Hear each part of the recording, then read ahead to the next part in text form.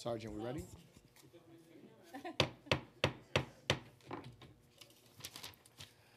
I'm Councilmember Antonio Reynoso, the chair of the Sanitation Committee. Today we will be voting on an introduction sponsored by Council Members Lander, Chin, Traeger, and myself to enact a fee for carry-out paper bags. As we heard at yesterday's hearing, the Department of Sanitation estimates that 10 billion, again, billion with a B, single-use bags, or some 100,000 tons of paper and plastic bags are used and discarded in New York City per year, costing the city over $12 million per year.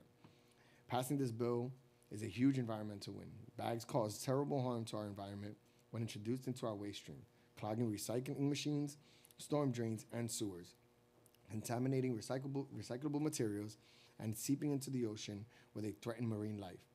And many of these bags are ending up in landfills, where they contribute to the overgrowing crisis of climate change. The state has banned the sale of single-use plastic bags and has also authorized municipalities to pass local legislation requiring vendors to charge a 5-cent fee for paper bags. The bill that we are passing today will opt New York City into this fee. The fee is in no way targeted towards raising revenue. We actually don't want anyone to buy paper bags. The 5-cent fee is merely an incentive to change behavior, encouraging people to bring reusable bags for their shopping needs. To help facilitate this, DSNY will be handing out thousands of bags in the coming months. For those that do choose to buy paper bags, I would urge them that when they're finished with the bag, that they place it in the recycling. The city currently only captures about 25% of all paper bags in recycling, meaning that the remainder are going to landfill. As a city, we need to take our zero waste goals seriously. We cannot achieve zero waste if we simply change the use of single plastic bags to single-use paper bags. As New Yorkers, we need to challenge ourselves to think long and hard about the consumption habits, keeping in mind that our decisions have real-world consequences for the future health of our planet. The passage of today's bill is a crucial step towards meeting the zero waste goal, and I look forward to this committee taking additional action this term to truly move us towards a more sustainable future. With that, I want to call on the clerk. William Martin, Committee Clerk. Roll call vote, Committee on Sanitation and Solid Waste Management. Preconsidered introduction. Chair Reynoso. I vote aye. Chin. Thank you, Chair Reynoso, for your leadership. I proudly vote aye. Thank you. Constantinidis. I vote aye. Deutsch.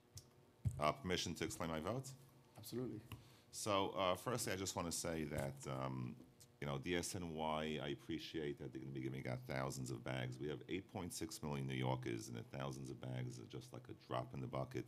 And people are going to have to pay for reusable bags if they need it. And then when they buy some types of foods that drip in the bags, then those reusable bags they get discarded.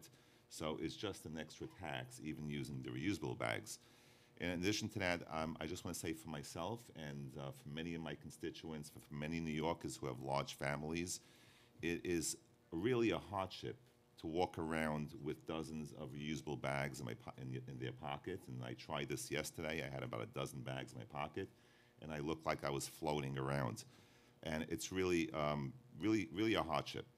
And yes, the city wants to change people's behavior. There's a lot of other ways to change behavior. I support the environment, and there has to be certain ways that we have done in the past that we have accomplished to help our environment.